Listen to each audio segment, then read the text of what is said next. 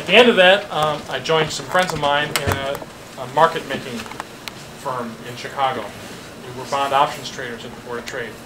And was one of those people that wears a really bad tie and a funny jacket and waves your hands around and screams all day long. It's a very similar job to being a conductor. It was a great gig. It was really fun.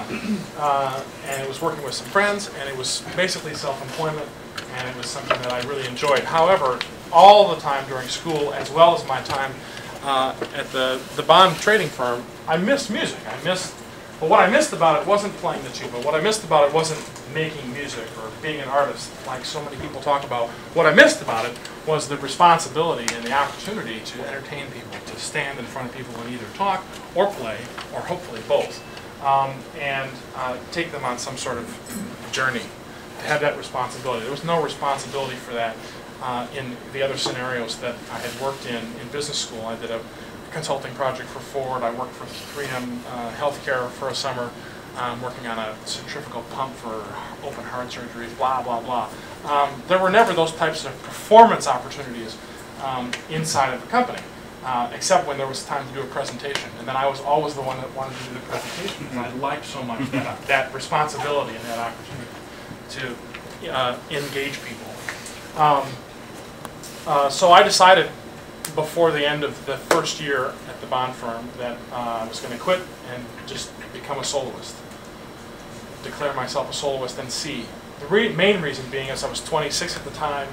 I thought if I give myself 5 years when I'm 31, which was a few years ago, I'll be the average age of the person that I was graduating with from my MBA school. Most of the people were a lot older than I was. I thought, so I'll be 31 with an MBA from Michigan and a failed entrepreneurial venture. Perfectly normal. Perfectly normal. So I thought it's the perfect scenario for me. So I quit. Business, became a soloist. I made a whopping, I don't know, there's not much money my first year as a soloist. I didn't work much. I taught mostly out of the house and then did a few solos here and there. But it's snowballed into, I don't know, what do you call it, Charlie? Something strange. Something strange. Yeah, exactly. Exactly. That's what my wife called it anyway. Anyway, it's. I mean, I'm very fortunate. I get to make my living doing what I always wanted to do, what I love to do. And I report to nobody. I mean, this is my own thing, and it's busy, and it's a good living, and it's doing what I dreamed about. So you have to be careful in a lot of situations in the course of your life, because sometimes what you wish for you actually get, and you have to be ready to get it if it comes. So that's what I do now. I work. This year is sort of the end of the massive amount of traveling. It's 150 dates, and I'm out well over half the year.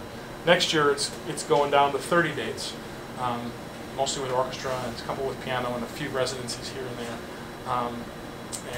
Because I have a family now, with a daughter at home and a son coming in August, and or July, depending. And so that my focus has changed again. But I'm fortunate enough to have sort of broken through. I don't know if that's the right word, but.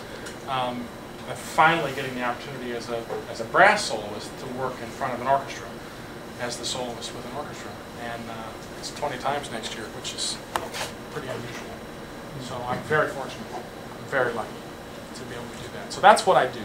In the course of that process of doing what I do, and I'll play for you in a second, comes my approach to how I play the instrument, how I make this plumbing pistons do what it does, and the bulk of that comes from the time that I spent studying with Mr. Jacobs. What I'll talk about tonight in terms of that and my approach to playing is not my own.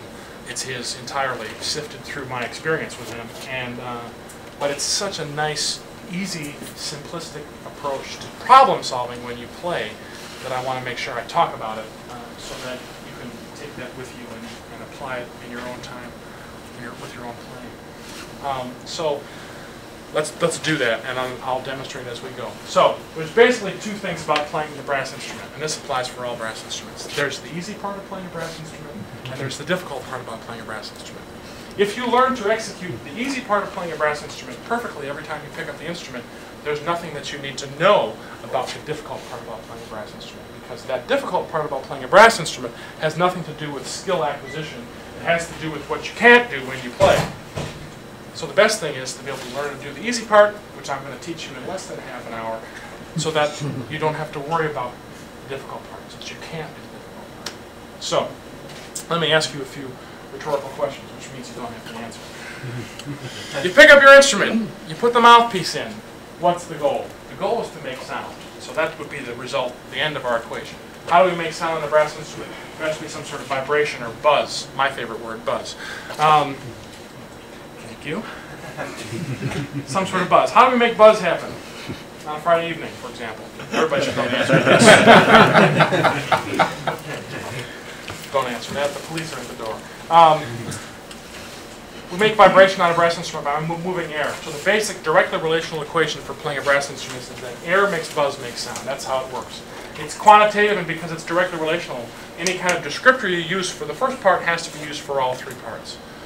So, good air, good buzz, good sound, bad air, bad buzz, bad sound. You're all brass players, and we know about a bad buzz. We don't want that to happen, right? Because we were all in college once, remember? And it's also quantitative in nature. More air, more buzz, more sound, less air, less buzz, less sound. You know that's true because you know that it's easier to play in one breath longer when you're playing softer than when you're playing louder. Yes? This is empirical information. So, that part's simple.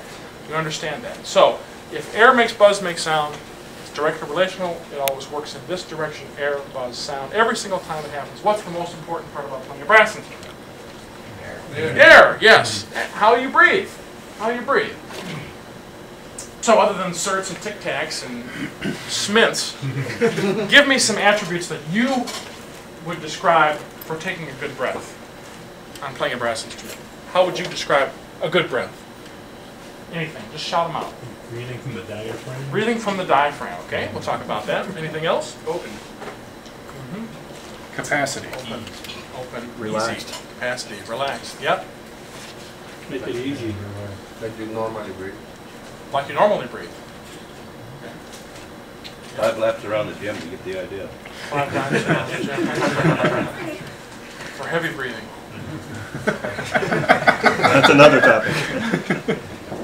There's a phone number for that, and it always starts with a 9.